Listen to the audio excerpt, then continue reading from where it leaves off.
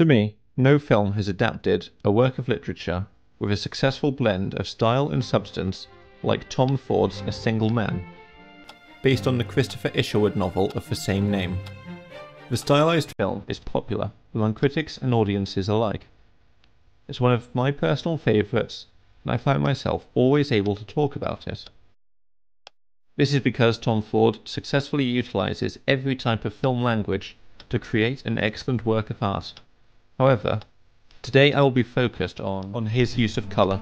Most of the notable colour work in this film was created through a process called colour grading, usually used to ensure tonal and aesthetic consistency in a film.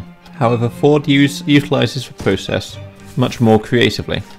He confirmed in an interview with Collider that his use of colour was designed to help the audience understand what George was feeling, saying, "At the beginning of the day, George is depressed.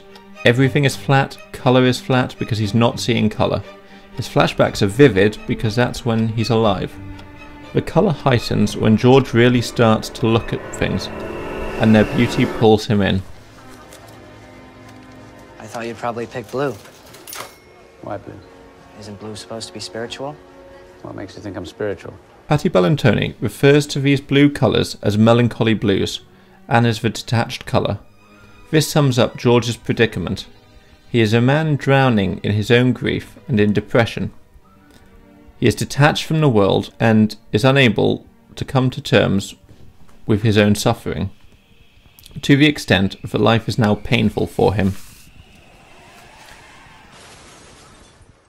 His depressive state is made worse as he's haunted by the death of his partner.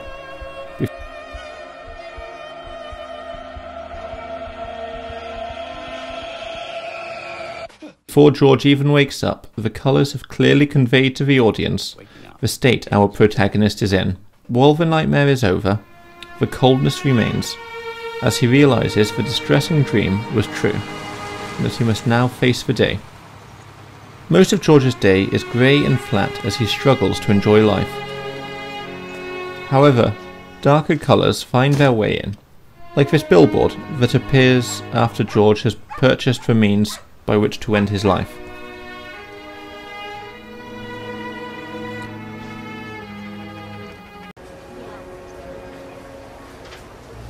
And you, red?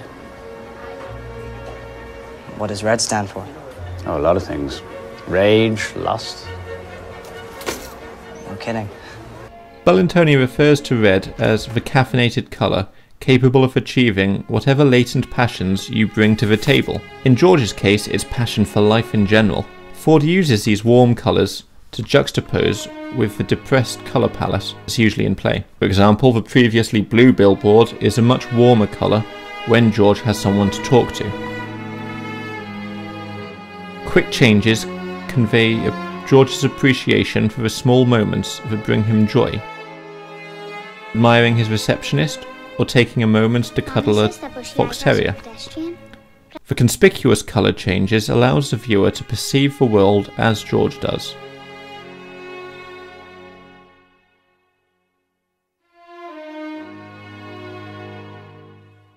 As the colour rapidly changes from his grey conversation to his lustful joy of a men's tennis match. Well, if it's going to be a world with no time for sentiment, Grant, then it's not a world I want to live in. Memories of Jim are warm, because they are when George was happiest and felt most alive. Like always though, warm memories are cut short by the cold return to George's life. Kenny is most often shown in a warm light, conveying George's affection for him. The frequent shades of red, conveying a budding relationship which appears to be the culmination of warm events that lead George to find the worth in living and to burn his suicide notes. It is notable that the cold and blue room he woke up in is now warm and inviting.